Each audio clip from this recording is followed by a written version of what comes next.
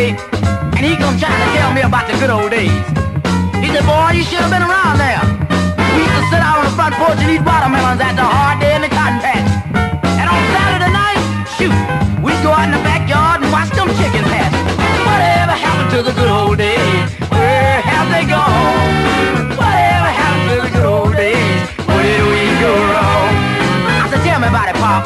He kept on talking and he said something like this. He said, boy, I don't know about this young generation. Seems like y'all living in a different world. Well, I saw a boy the other day. I swear he was a girl. Look here, y'all. Whatever happened to the good old days? Where have they gone? Whatever happened to the good old days? Where did we go wrong? Come on, man. Yeah. All right.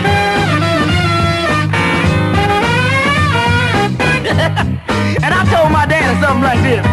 I said, Dad, I don't know nothing about no good old days, but if you come with me, a fox and a miniskirt will make you change your ways. Mama used to tell me that you were the talk of the city, playing them 78 soul records and driving that 1925 kitty. Look here, I don't drive no Model T, I don't milk no cow. I don't know where your good old days, but mine right here now. There again, I don't drive no Model T, I don't milk no cow.